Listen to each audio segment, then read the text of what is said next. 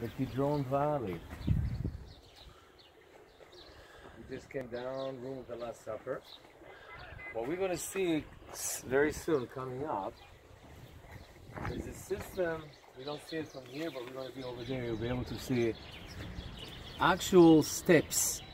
We know that there are steps that are there from the time of Jesus. You're going to see the ruins of the steps.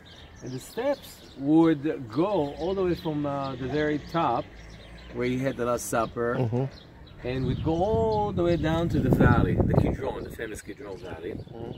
And so he would take the steps going all the way down with his followers, and then head right through the valley. We're going to be there, right through the valley over there, and right below that Orthodox Russian church over there, that's where he was arrested and was brought back right here. So this church that is here is built on the ruins of the house of the Caiaphas family.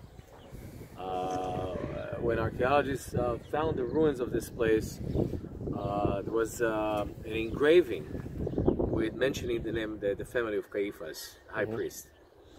Caiaphas in Europe, that's how you pronounce it, Caiaphas, but in Hebrew it's Caiaphas. So we're going to be at the ruins, we're going to go down, we want to see the dungeon, we're going to see the whole thing there.